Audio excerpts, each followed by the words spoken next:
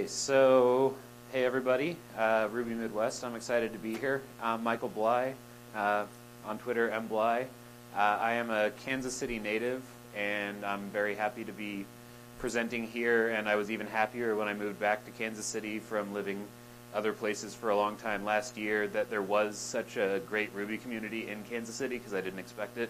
So thanks to all the organizers for putting this event on and the one last year. And the KC Ruby Meetup group is great, so I've been really happy with that. I'm a partner at Intridia. It's a Rails consulting shop. We also build products, so I have a lot of chance to work with Ruby.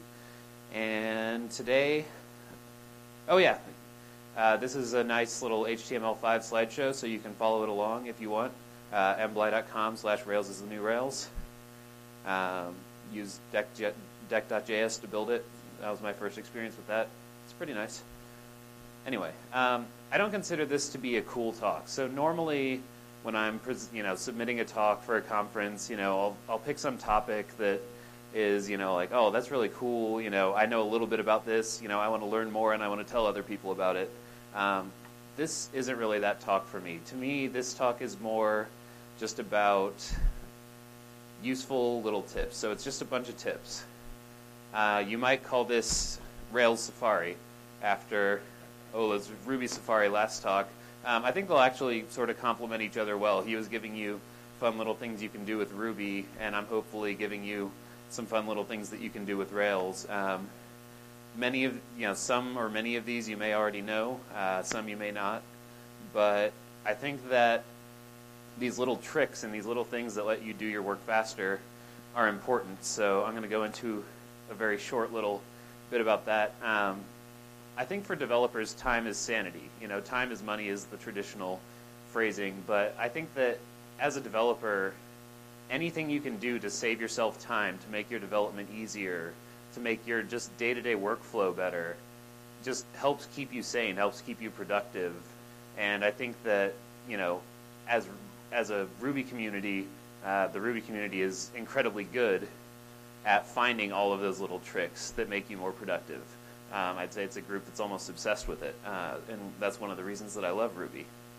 So I recently, I live in Kansas City, but I'm actually living in New York right now because I'm consulting on site in New York, and I recently had the chance to sort of, completely spin up a fresh development environment, come into a code base that I had, zero familiarity with, and so dropping into that situation, I sort of realized, how important and how much I take for granted all of these tools that I use for faster development and all these little tricks that I know in Rails. I think that building up a library of those tools is important. I think it's important to always be optimizing your workflow. I think it's important to make sure that whenever you're developing, you're not feeling that you don't feel friction, just like frustration, like, I wish that this thing was different, but it's not. If you wish that something was different about your development flow, take the time, even if it's a day, to fix it. Find out why it's that way, make it better, because if that's something that's going to save you, 30 seconds 10 times a day, then, over the weeks and months, that's going to save you a ton of time. It's going to keep your sanity, and it's going to make you happier as a developer. So enough of that, and let's just go on and see some tips. So let's start with the Rails router. So the Rails 3 router, awesome rewrite, lots of new features. Something that I don't think people use a ton is routing constraints. So in Rails 3, anything can be a routing constraint. Anything that responds to call, so like a lambda, or anything that responds to matches can be a routing constraint, and you pass in the request, it passes in the request as an argument, and then that block returning true or false will say whether or not the routes that are in that constraints block are going to be matched. So you can actually do some interesting things with this. One pattern that I've sort of tried out a little bit is the idea of actually having active record models be constraints, and that sounds a little weird. But so if you look at the code here, you see, can everybody read the code okay? Just want to make sure it's big enough. Cool. So if you look here, you see that in my routes, I have constraints user do. And the idea here is that I want to constrain all of these routes to only apply to logged in users. So all I have to do to implement that is in my user model, I just define a class method called matches that looks at the request.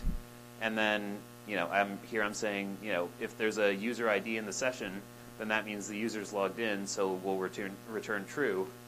And so that's just a really, to me, that's just a really readable way to say, these are the routes that are going to happen when I have a user. Lots of applications will have something like subdomain-based accounts. You can do the same sort of thing there. So let's have a constraints account. And here we're saying we're going to actually do a little bit more. We're going to say, let's actually find an account from the subdomain on this request. And if there is one, then we know that there's an account and we can do all these routes. Why would you want to do this? I've found in Rails 3 that what I really like is to, previously in Rails 2, I wrote subdomain foo, which was sort of my attempt to do some of this sort of thing before the Rails 3 router was available. And what's frustrating is that you always sort of have to write some sort of catch-all or some sort of hacky thing where it's like, well, if there's not a user, then redirect them to this, splash page or whatever. But in Rails 3, what's really handy is that if you use these routing constraints, they just don't even see the routes that they're not supposed to see based on the application state, based on the current request. So I think that keeps everything really clean. You don't have to worry about, are my, cut out there. Are my user account routes going to leak through to the person who's just going to the website to sign up for the first time? Now, if you want to take this too far, basically, you can create a little reverse constraint module, include that in something, and that gives you a not class method that will then reverse the normal matches class method. So if you want to now say, give me routes only for when users are not logged in, then you would say constraints user.not. This is probably taking it too far. It's just a fun little thing. And I'm saying this, and I'm a little hesitant to say this because I could see people sort of jumping up and shouting that passing the request into the model is a terrible practice that should never be done. I'd be willing to listen to that, but I kind of like how it looks, so I'm doing it. If you want to argue against me, feel free to hit me up in the hall later. Another thing that Rails 3 lets you do is it lets you define regular expressions for parameters. And that is a lot more powerful than you might expect, because that lets you do things that you didn't necessarily think you could do. So in this example, if you want to do GitHub style routing where everything in your app is namespaced based on this /user/repo at the start, that seems like it's going to be really tough to do, especially using just the standard Rails resources calls. But as you can see here, all I actually have to do is I say resources repos, and then I specify a regular expression for the ID of, it's going to be some letters and numbers followed by some letters and numbers with a slash in between. So even something like slashes, you can actually have in your routing parameters. And then the other thing that I found while I was looking through and trying to make this example is that if you pass in path with a blank string, that's actually going to make it so that the root, that's just going to go like straight to the root with no path prefix at all. So rather than being /repos/ID, instead it's just /ID. So you still get to use all of the nice RESTful resources DSL that you like in Rails, but you can specify these powerful constraints. And this is just something that I think really can clean up how your routes file looks. It can really clean up, how you're dealing with these sorts of things. So I think that's kind of fun. So next up, let's talk about some of the things you can do with application config.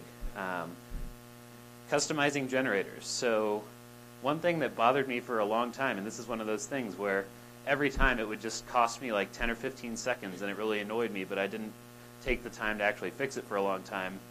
I don't like having a helper for every controller that I generate. That kind of annoys me because I use helpers that are just grouped to whatever they're making a helper for, and that's not usually actually a controller. That's usually some other kind of behavior. So I don't really want Rails to be generating helpers every time I generate a controller. And as it turns out, that's just a one-liner that you can add to application.rb. So that was something that it took me a long time to look up, but once I did, that saved me 15 seconds every time that I create a controller, because I'm not then immediately removing the helper that it creates. You can also do things like, I prefer to use the Sass syntax instead of SCSS. So, hello? Okay. So with Rails 3.1, by default, when you generate a controller, it'll generate, controller name .css.scss. But actually, if you prefer to use the Sass syntax, that's also just a one-liner in your config application.rb. And so, I guess sort of, these are one-liners. They're not that hard to find. If you Google for it, it's, going to be a Stack Overflow post somewhere in the first page. But I guess the thing that I'm trying to get across is that you should try to find these things. Anytime that you have pain, anytime that you're annoyed with how your development is going, you should try to find something that makes that pain go away. So let's move on and talk about some of the things you can do with Active Record. Migration shortcuts, most people probably know these. When you're creating a table with Active Record migrations, rather than doing t.integer, user ID, you can instead do t.belongs to user, and that will create the user ID field as an integer, but it will also create an index automatically for that. You can also do polymorphic. That'll automatically create, in this case, a commentable ID and a commentable type field, and also index based on that. So, that's just a handy thing that it makes your migration match your model a little better, and it makes things just go a little faster, and that's what this is all about. Also, when you're generating a model or you're generating a migration, you can use shortcuts. So if you pass arguments after Rails gmodel comment, for example here, you can pass the column name and then the type that you want it to be, and you can even do those belongs to's and things like that that I just talked about. So when that generates the migration, that's going to automatically generate it with the t.text body and then t.belongs to user. And something that I actually don't understand how it works, but it does, is if you're generating just a migration and you say Rails G migration add spam to comments with this same column name colon type argument, that will actually create the proper add column call on the correct table, and I'm assuming that does some sort of introspection on what you're calling the migration. I just wanted to point that out because if anyone knows how that works or why it works, I'm interested.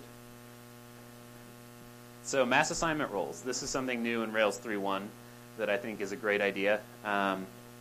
So normally, everyone's used to using adder protected or adder accessible to, define what is mass access. What can I set safely on this model. Rails 3.1 adds the concept of roles for that.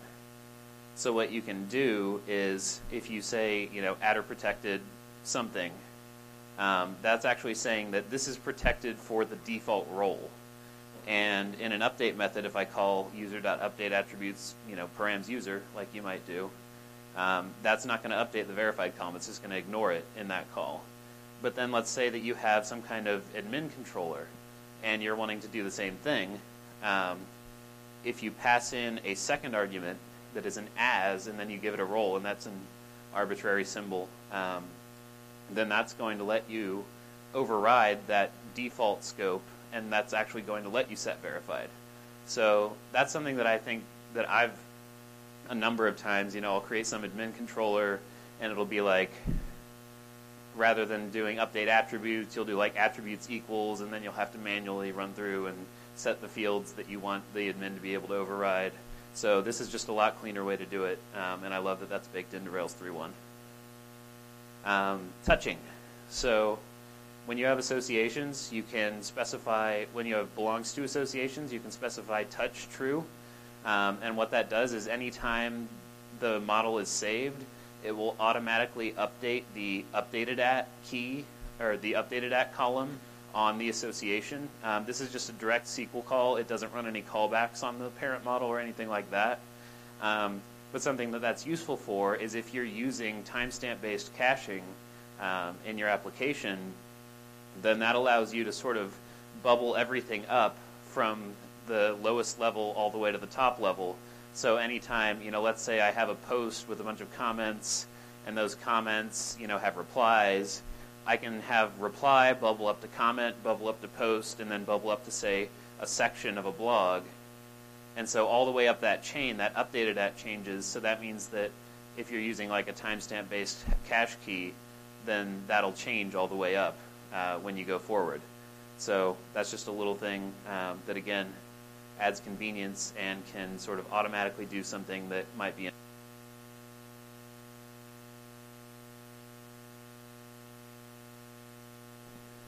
We're going to talk now about some things you can do with ActionPack.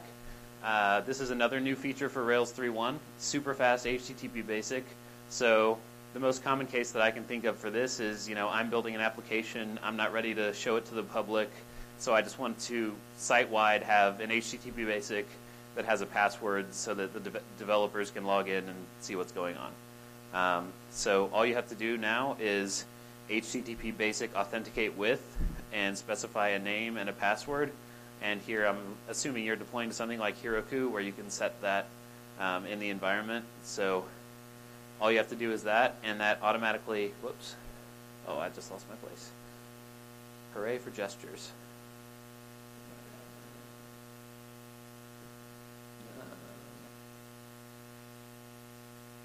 Sorry about that, folks. Get back here.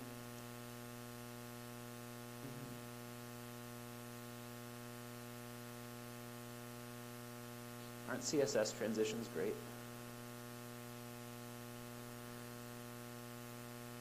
So again, a useful thing, new in Rails 3.1 that I'm going to be using. Hopefully you will too. HTML data tags, also new in Rails 3.1. So anytime you use the content tag, which actually bubbles up to a lot of things in Rails, that'll bubble up to link to and all of your different tag helpers, you can specify a data. So this would be the same place that you're specifying like class or ID or other HTML attributes. But you can specify data, which can actually be a hash. And then that hash will automatically set the HTML5 data-key attributes. So, for instance, if I want to be representing like one of my models, then I can do a content tag, and I can specify some keys that I want to include from the model, and then just automatically have those all set on the data tag so that I can do something with them in JavaScript once the page loads. Excuse me. Oh, that's editable. Who knew? Actions as rack endpoints. This is something that I haven't found a lot of occasion other than writing OmniAuth. There's actually a case for this, but Rails actions are now all rack endpoints, and that lets you do something where you can just say controller name .action and then pass in a symbol of the action name, and that will actually be a rack endpoint that you can call, that you can run in a rack up file, that you can do anything you'd expect with a rack endpoint. And that's a really powerful thing that you can do, because before, Rails sort of felt like this monolithic thing where you have to be running the entire application and there's no real modularity to it. But now that you can do this, for instance, if you have a middleware and that middleware has options that you can pass on that are supposed to be rack endpoints, you don't have to write a custom endpoint. You can just say, well, I just want that to be my controller. So, if there's like an error if there's like an error that it's expecting to be able to have passed a rack middleware to, or a rack endpoint to, you can just say errors controller.actionShow, and that works how you'd expect it to. Capturing output in helpers. So this changed in Rails 3. It's something that I've experimented a lot with because I like sort of defining almost a view DSL while I'm building Rails apps, so that everything's done in a consistent way. So if I have a consistent UI pattern that's repeated, If it's something simple, sometimes I won't like make a partial that then you pass a bunch of locals into.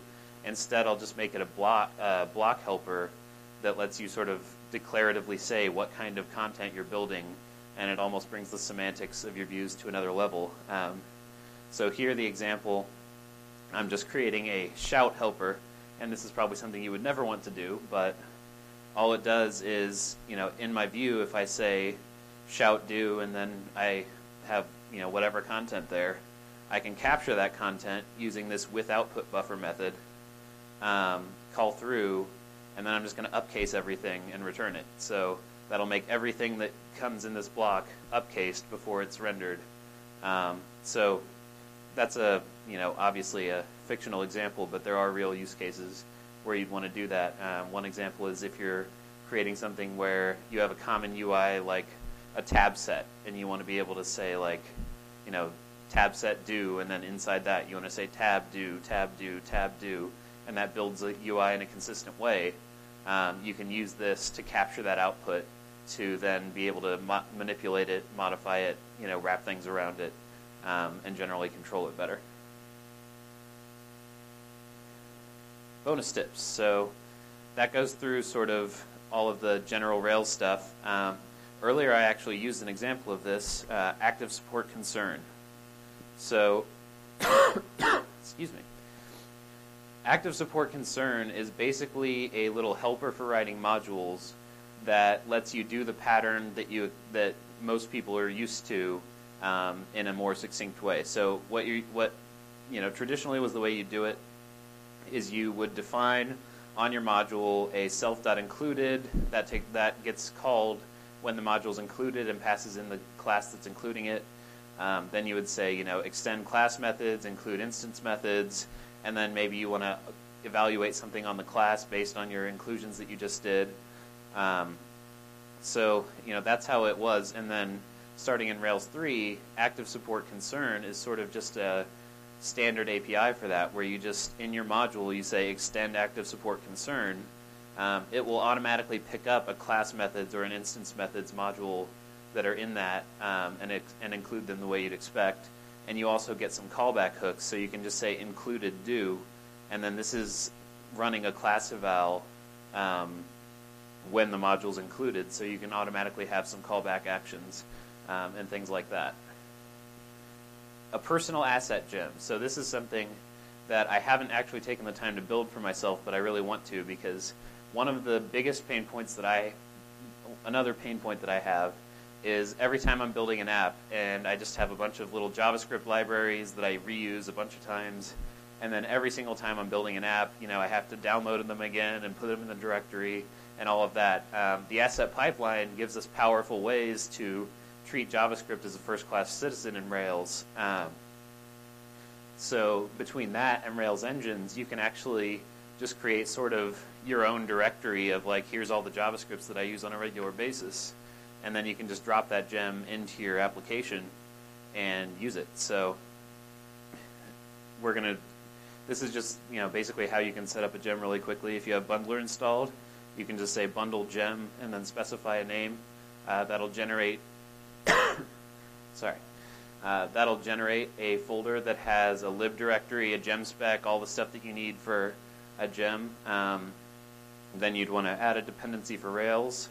And in the lib file that it creates by default, you would just define a Rails engine. And anytime you define a Rails engine, even if it's an empty class, that tells Rails this gem is a Rails engine, which means that I should look in the app directory and the vendor directory for things that I can include in the application. So now you can just drop all of your favorite JavaScript into vendor/assets/JavaScripts, and then just drop it in there. Drop Modernizer in there. If you're using slider.js, drop that in there. And then in any project, all you have to do is add your new gem that you pushed up to GitHub into the repository, and then in your app assets, in any of your app assets files, you can just require them as if you had just dropped them into your project yourself. So you do this one time, you build this nice library of JavaScripts that you're going to use, most of the time, and then from there on, you just pull the gem and you require it, and you've got everything you need. Standard library timeouts. So there are some times when you might be making a call to an external service. Sometimes you may not be able to control the timeout on that. If you're using someone else's library, they don't have that kind of support. You can pretty much override that in Ruby 1.9.2 by just using the built-in timeout library. So you just require timeout, and then you say, timeout in the number of seconds, and then you call a block. So if this block takes any longer than 5 seconds to execute, it's going to raise out a timeout error. And then from there, you can just say, well, whatever external service you're trying to call is taking too long, so we're just going to break out of that. So that keeps you in control of your code, even if you're using libraries that may not give you the ability to do that kind of timeout. And the last thing, and I actually added this while Ola was giving his talk because it reminded me of something that I do actually quite a bit, but he was talking about how useful enumerators are, and one of the fun little enumerators that active support gives you is do a number dot times, and that'll give you an iterator that'll go through 5 times if you do 5 dot times, and that's usually used with something like each, where it's 5 dot times do, and then that just iterates through. But you can actually do some other interesting things with it. So I recently needed to do something that was generating sort of fake paragraphs of text, and I know that there are gems out there to do this, but for various reasons I needed to have like my own word set and stuff like that. So here we have a method that just defines a random word. So you would just have an array that's a bunch of words here. And this is another little trick that's useful. If you need a random element of an array, you can just say sort by rand.first. I can't tell you if that's performant, but it works.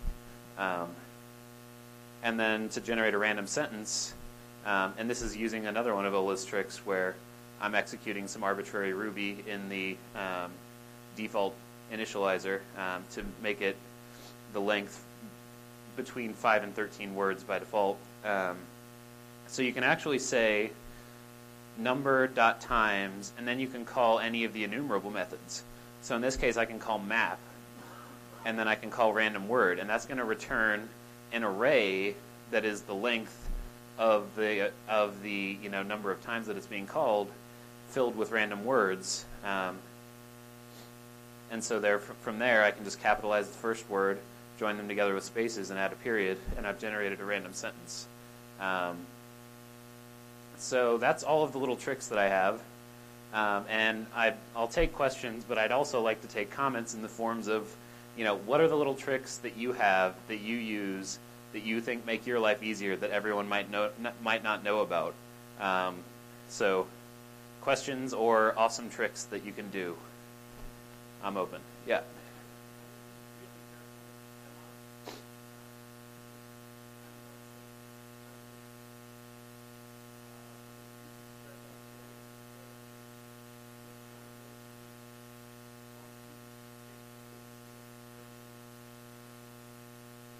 And this is why I'd give this at a Ruby conference so that I can be corrected. So thank you.